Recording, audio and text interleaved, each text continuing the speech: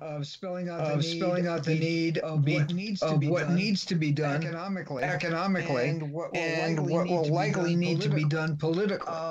I've got several people I know who are very close to me who are collecting enormous pensions, enormous by my standards. Hey, they work for 30, years in their jobs, and they have these really big pensions.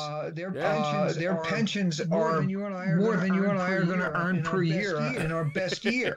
Yes. And neither of them believes that it should have been done.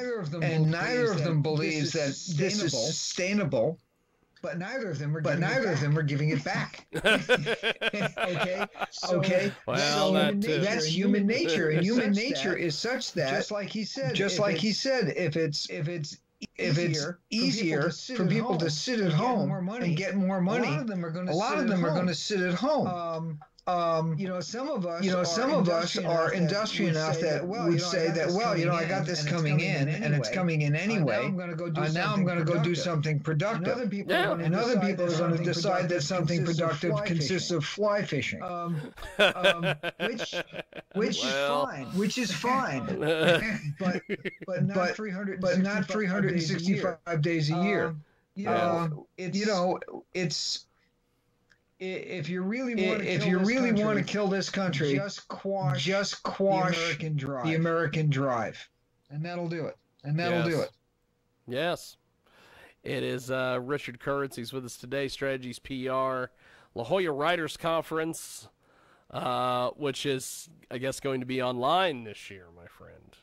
Is that what you're doing with the conference? Probably a series of free webinars and free information for all of those people who hopefully otherwise want to come to the conference. Yeah. So what else do you have for us today, my friend? We had Michael talking the economy. What do you have? Well, I'm kind of a word guy at heart, and at function.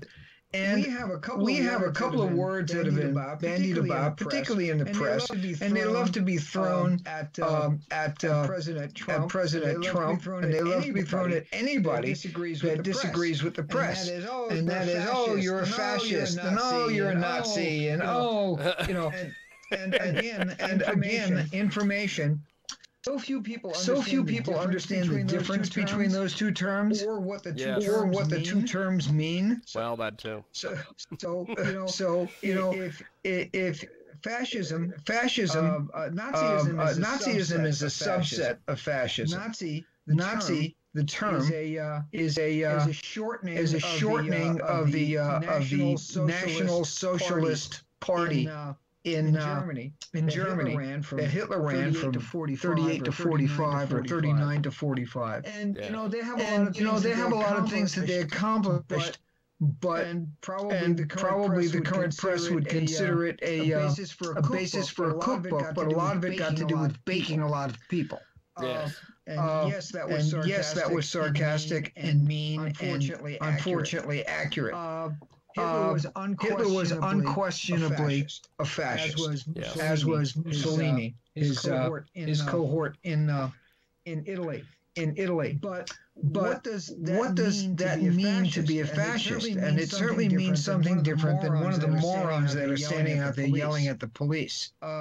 A fascist is a person who either agrees with, is part of, or is the person who is an autocratic, authoritarian ruler that has no one he has to be accountable to, except some small inner circle. If that much. They can do whatever they want. They can be as brutal as they want, and typically are. Yes.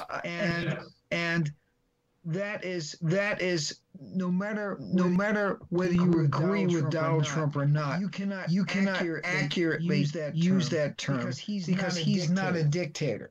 He is not legally or functionally a dictator. If he goes to act outside his scope of authority, in case you haven't noticed, between the press and the Congress and the people within his own administration, he gets pulled back in. If you were a dictator, this would not happen. Some heads would roll, some people would disappear, and he would continue doing whatever he wanted. Now, as much as I would like to see that happen with some people out there, I am very glad that it doesn't, and it cannot happen in this country. Yes. Donald Trump could not be a fascist if he wanted to even be. If he declared martial law. He has limitations and controls, and by definition and by function, he cannot be a fascist. And because he is certainly not a member of that party in Germany, that ran between 38 and 45. He's not a Nazi. He's not a Nazi because he's not a member of the Nazi Party. Now, does the Nazi Party continue to exist? It has a very strong contingency. Somewhere estimated between 2 and 11% in Germany. That should bother people. Wow. Well, most people don't even know that, and they don't even know the difference between a Nazi and a fascist, and a fascist, and somebody who's in a political position who they do not like. It's wrong. It's stupid. It's ignorant, but it's a fact. And I keep saying to people the only two things that you really need to read is the Constitution and dictionary. Everything else after that is that's awesome. Supplemental. You're right. You're right. So anyway, that's my blather for the day. Well, Rich, I will have to say that I really enjoyed you chatting with me and Michael, and I also Michael's great. I like him. I really enjoyed your segment here too as well, because you boil it down, my friend. That is the one thing that I like about you, is that you take the complex and make it understandable. So. The biggest problem with it being understandable is people don't take the time to understand it. And they really need to. And the press doesn't help. The press keeps talking about the few federal agents they had protecting property and calls them fascist thugs.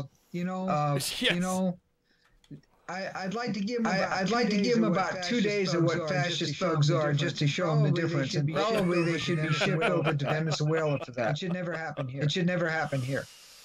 Well, Rich, have yourself a wonderful weekend, and I will talk to you next week. Thank you, sir. You take care. Thanks for having me on. There he goes, Richard Kurtz, Strategies PR, and the La Jolla Writers Conference. We are going to take a timeout, and when we come back, we have got more coming up. It is the big broadcast. Coast to coast and bonnet to bonnet, more on the way.